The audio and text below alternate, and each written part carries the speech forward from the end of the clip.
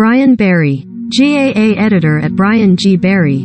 Dessie Farrell says Dublin are in an uncertain situation but adamant they are unconcerned about pressure and relegation. Dublin manager Dessie Farrell discusses his team's 2-11-0-12 defeat to Mayo in the National Football League. "We're not concerned about the pressure.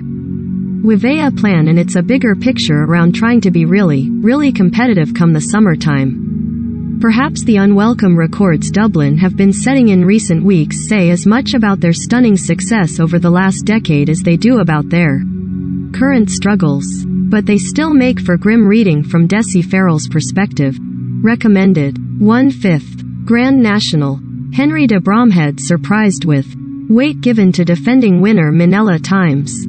Read more. Recommended by. The Sky Blues are winless after 3 games in the National League, and are engaged in a relegation fight.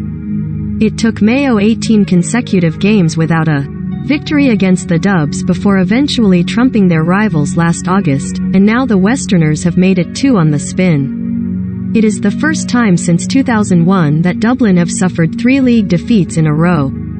Further stats aren't needed to hammer home the point. Dublin are on a downward trajectory.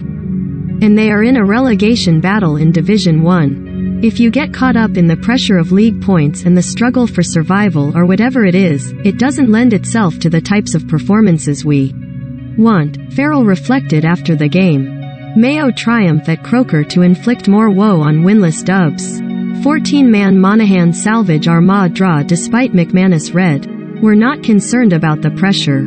We've a plan and it's a bigger picture around trying to be really competitive come the summertime while introducing the new players that we have been through the league and getting it to a point that we've those younger lads properly immersed and embedded in the squad and remaining really competitive, and that's the name of the game for us.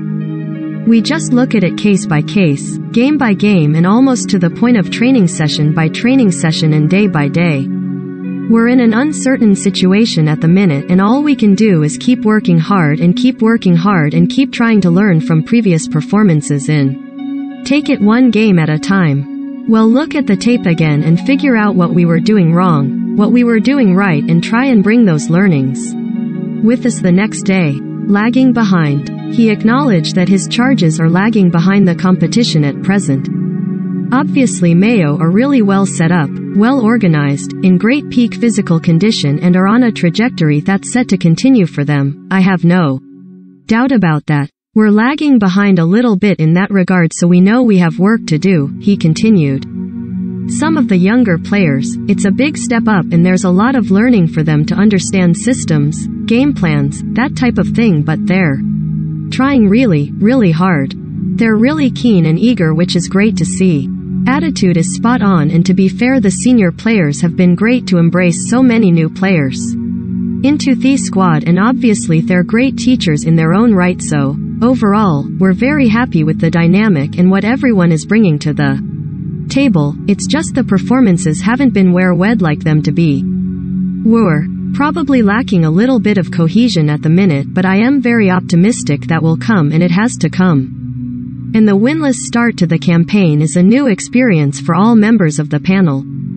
That's a challenge for them, and it's also a challenge for the senior players who probably find themselves in uncharted territory as well. But what doesn't kill you makes you stronger, and I think that's the approach we have to take, said the North Fianna man. There's great opportunities to learn and grow in this period because this is something new, and definitely some of our senior players are out of their comfort zone having to deal with this type of situation in these circumstances, but they're taking it on the chin. Nobody's feeling sorry for themselves, and it's all about getting back out on the practice ground and working on the areas that we need to work on. The Sky Blues still have Con O'Callaghan and James McCarthy to return to the side, and Farrell confirmed the duo are recovering from injury. Next up is a trip to Newbridge next weekend to take on Kildare. Rooted to the bottom of the Division 1 table, Dublin are in need of a win.